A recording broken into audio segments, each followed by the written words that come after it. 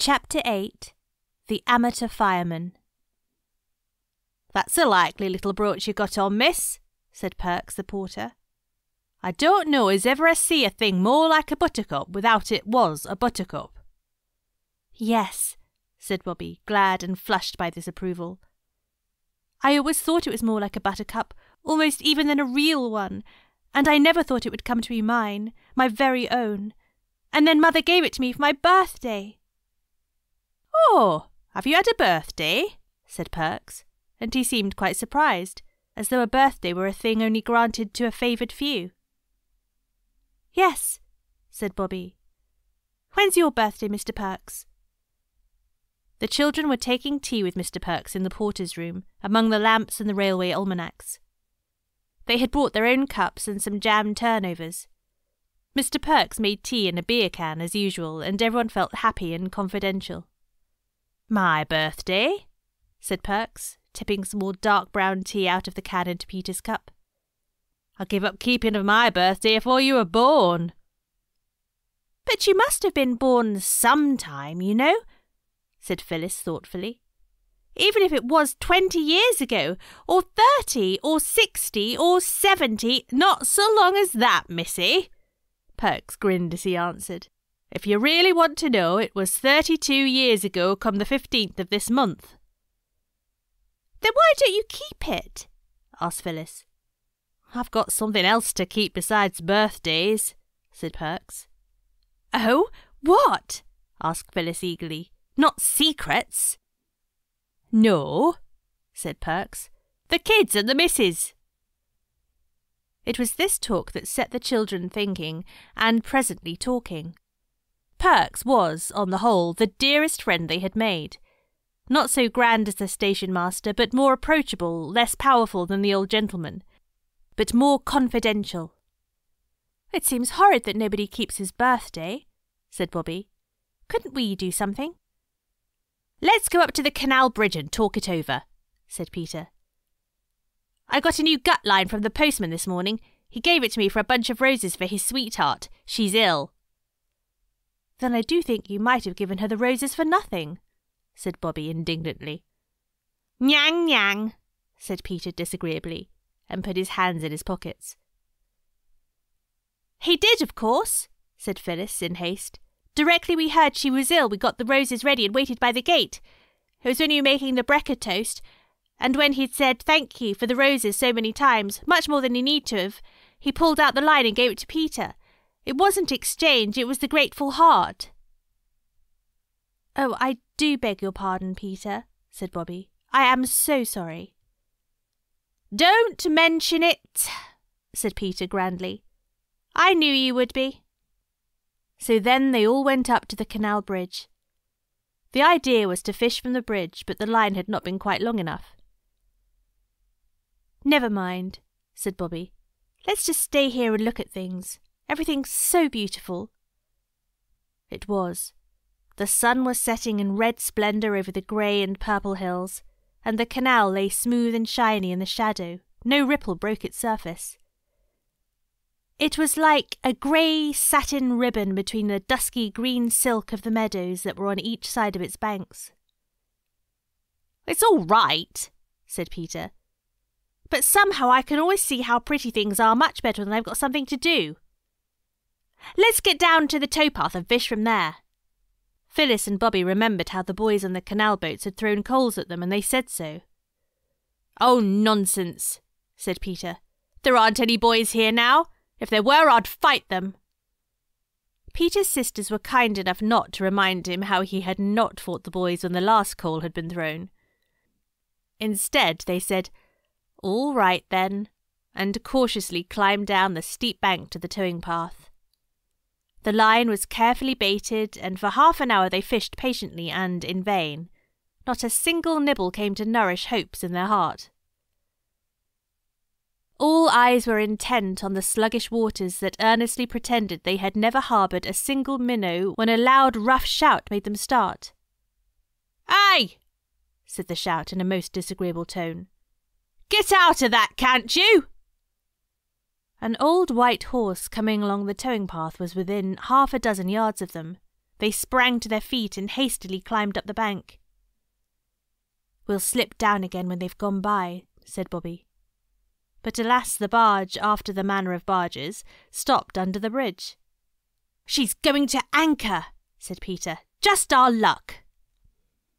The barge did not anchor, because an anchor is not part of a canal boat's furniture, but she was moored with ropes fore and aft, and the ropes were made fast to the palings and to the crowbars driven into the ground. "What you staring at?" growled the bargee crossly. "We weren't staring," said Bobby. "We wouldn't be so rude." "Rude be blessed," said the man. "Get along with you." "Get along yourself," said Peter. He remembered what he'd said about fighting boys, and besides he felt safe halfway up the bank. "We've as much right here as anyone else." "Oh, are you indeed?" said the man. "We'll soon see about that." And he came across his deck and began to climb down the side of his barge. "Oh, come away, Peter, come away," said Bobby and Phyllis in agonised unison. "Not me," said Peter, "but you'd better." The girls climbed to the top of the bank and stood ready to bolt for home as soon as they saw their brother out of danger. The way home lay all downhill. They knew that they all ran well. The bargee did not look as if he did. He was red-faced, heavy and beefy. But as soon as his foot was on the towing path, the children saw that they had misjudged him. He made one spring up the bank and caught Peter by the leg, dragged him down and set him on his feet with a shake, took him by the ear and said sternly, "Now then, what do you mean by it? Don't you know these here waters is preserved? You ain't got no right catching fish here, not to say nothing of your precious cheek." Peter was always proud afterwards when he remembered that, with the bargee's furious fingers tightening on his ear, the bargee's crimson countenance close to his own, the bargee's hot breath from his neck, and he had the courage to speak the truth. "I wasn't catching fish," said Peter. "That's not your fault, I'll be bound," said the man, giving Peter's ear a twist, not a hard one, but still a twist. Peter could not say that it was. Bobby and Phyllis had been holding on to the railing above and skipping with anxiety. Now suddenly Bobby slipped through the railings and rushed down the bank towards Peter, so impetuously that Phyllis, following more temperately, felt certain her sister's descent would end in the waters of the canal. And so it would have been if the bargee hadn't let go of Peter's ear and caught her in his jerseyed arm. "Who are you a-shoving off?" he said, setting her on her feet. "Oh," said Bobby, breathless, "I'm not shoving anybody, at least not on purpose. Do, please, don't be cross with Peter. Of course it's your canal. We're sorry and we won't any more, but we didn't know it was yours." "Get along with you," said the bargee. "Yes, we will, indeed we will," said Bobby earnestly. "But we do beg your pardon, and we really haven't caught a single fish. I'll tell you directly if we had. Honour bright I would." She held out her hands, and Phyllis turned out a pocket to show they really hadn't any fish concealed about them. "Well," said the bargee, more gently, "cut along then, and don't you do it again, that's all." The children hurried up the bank. "Chuck us a coat, Maria!" shouted the man, and a red-haired woman in a green plaid shawl came out from the cabin door with the baby in her arms and threw a coat to him. He put it on, climbed the bank, and slouched along across the bridge towards the village. "You'll find me up at the Rose and Crown when you've got the kid to sleep," he called to her from the bridge. When he was out of sight, the children slowly returned. Peter insisted on this. "The canal may belong to him," he said, "though I don't believe it does. But the bridge is everybody's. Dr. Forrester told me it's public property. I'm not going to be bounced off the bridge by him or anyone else, so I tell you." Peter's ear was still sore, and so were his feelings. The girls followed him as gallant soldiers might follow the leader of a forlorn hope. "I do wish you wouldn't," was all they said. "Go home if you're afraid," said Peter. "Leave me alone, I'm not afraid." The sound of the man's footsteps died away along the quiet road. The peace of the evening was not broken by the notes of the sedge warblers or by the voice of the woman in the barge, singing her baby to sleep. It was a sad song she sang. Something about Bill Bailey and how she wanted him to come home. The children stood leaning their arms on the parapet of the bridge. They were glad to be quiet for a few minutes, because all 3 hearts were beating much more quickly than is at all comfortable. "I'm not going to be driven away by any old bargeman. I'm not," said Peter thickly. "Of course not," Phyllis said soothingly. "You didn't give in to him, so now we might go home, don't you think?" "No," said Peter. Nothing more was said till the woman got off the barge, climbed the bank, and came across the bridge. She hesitated, looking at the 3 backs of the children. Then she said, Peter stayed as he was, but the girls looked around. "You mustn't take no notice of my Bill," said the woman. "His bark's worse than his bite. Some of the kids down Farley Way is fair terrors. It was them put his back up calling out about who ate the puppy pie under the Marlow Bridge." "Who did?" asked Phyllis. "I dunno," said the woman. "Nobody don't know. But somehow, and I don't know the why nor the wherefore of it, them words is poison to a barge master. Don't you take no notice. He won't be back for 2 hours good. You might catch a power of fish afore that. The light's good and all," she added. "Oh, thank you," said Bobby. "You're very kind. Where's your baby?" "Asleep in cabin," said the woman. "He's all right, never wakes before 12. Regular as a church clock he is." "I'm sorry," said Bobby. "I would have liked to have seen him close to." "And a finer you never did see, miss, though I says it." The woman's face brightened as she spoke. "Aren't you afraid to leave it?" said Peter. "No, love you, no," said the woman. "Who'd hurt a little thing like him?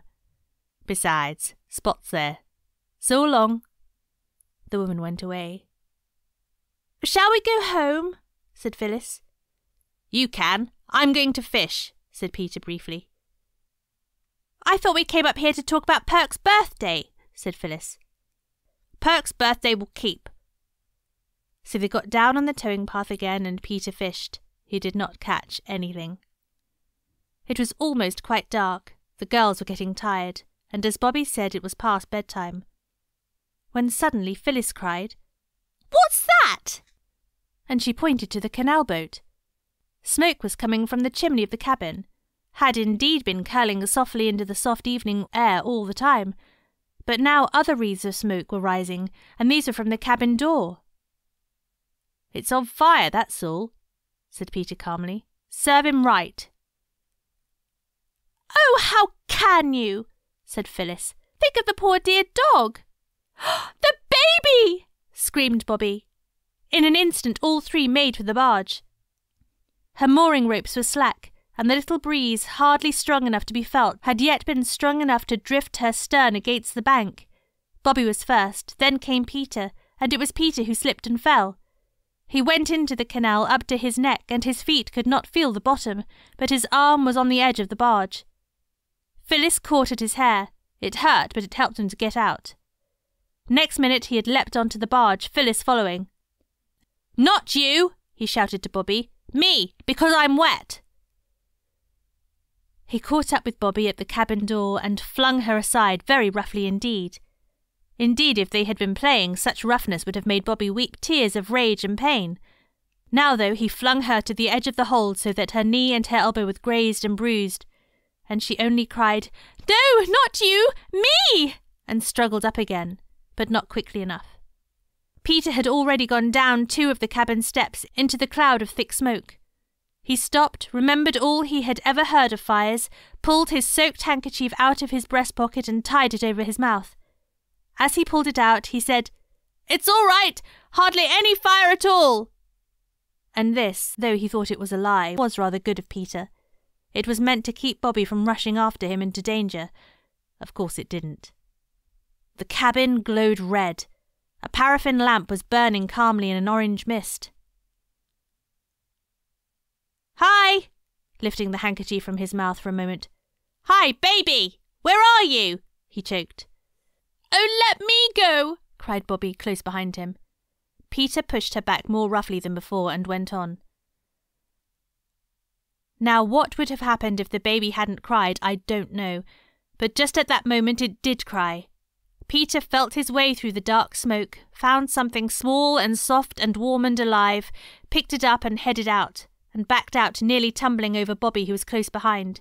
A dog snapped at his leg, tried to bark, choked. "I've got the kid!" said Peter, tearing off the handkerchief and staggering onto the deck. Bobby caught at the place where the bark came from, and her hands met on the fat back of a smooth-haired dog. It turned and fastened its teeth on her hand, but very gently, as much to say, "I'm bound to bark and bite if strangers come into my master's cabin, but I know you mean well, so I won't really bite." Bobby dropped the dog. "All right, old man.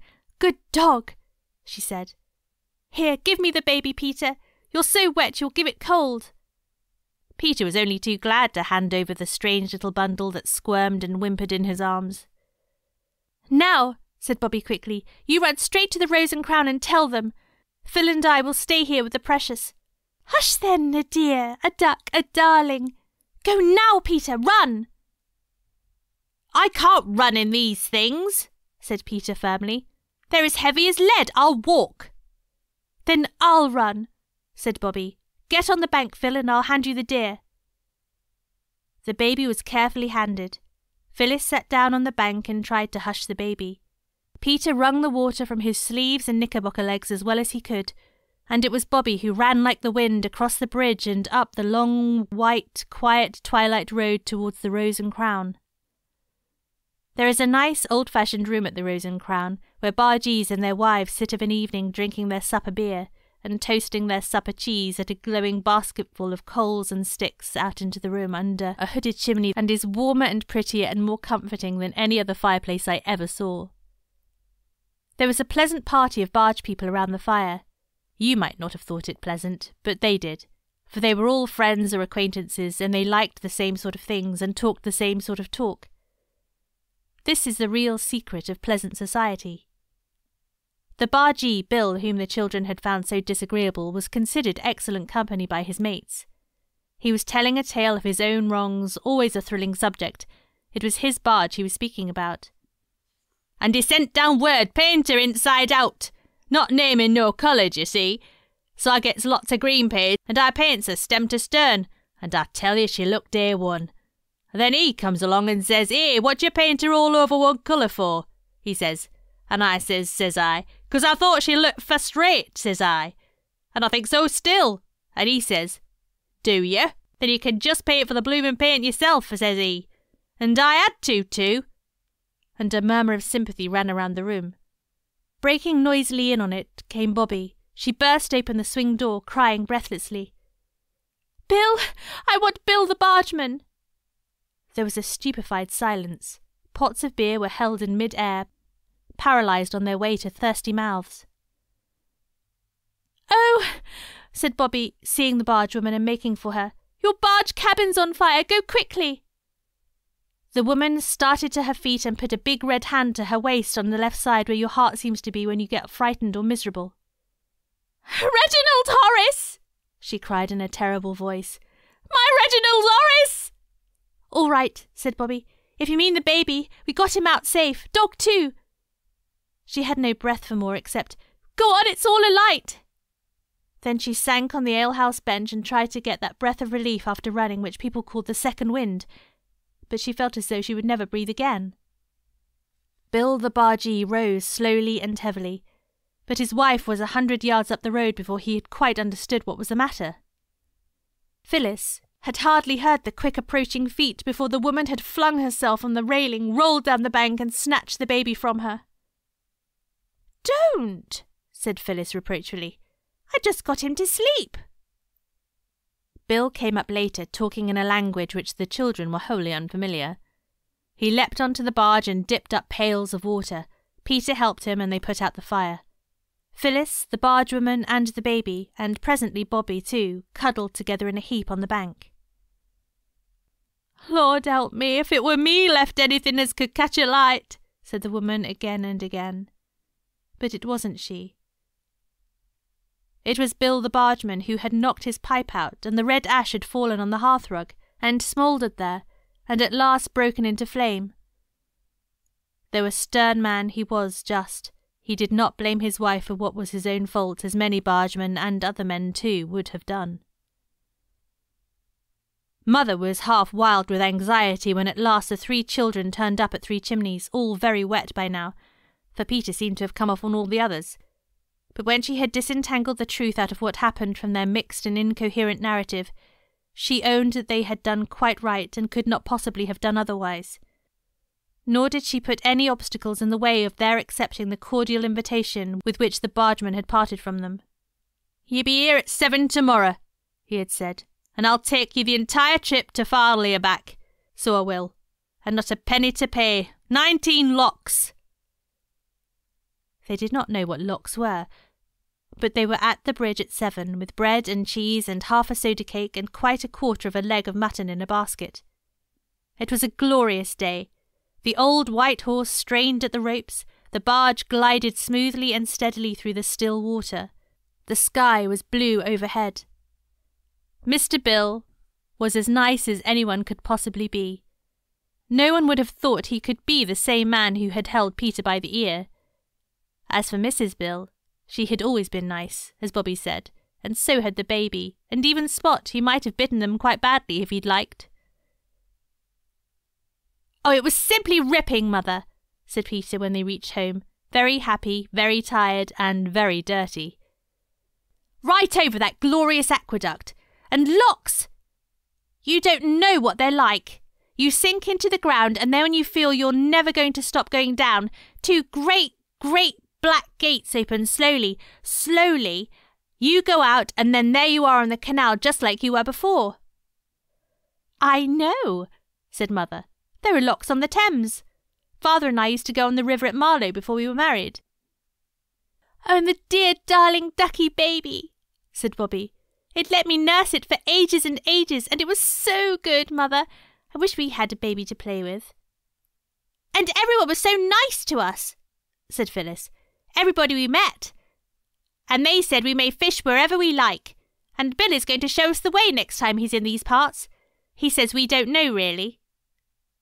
"He said you don't know," said Peter. "But, Mother, he said he'd tell all the bargees up and down the canal that we were the real, right sort, and that they were going to treat us like good pals, as we were." "So then I said," Phyllis interrupted, "we'd always each wear a red ribbon when we went fishing by the canal so they'd know it was us, and we were the real right sort, and be nice to us." "So you've made another lot of friends," said Mother.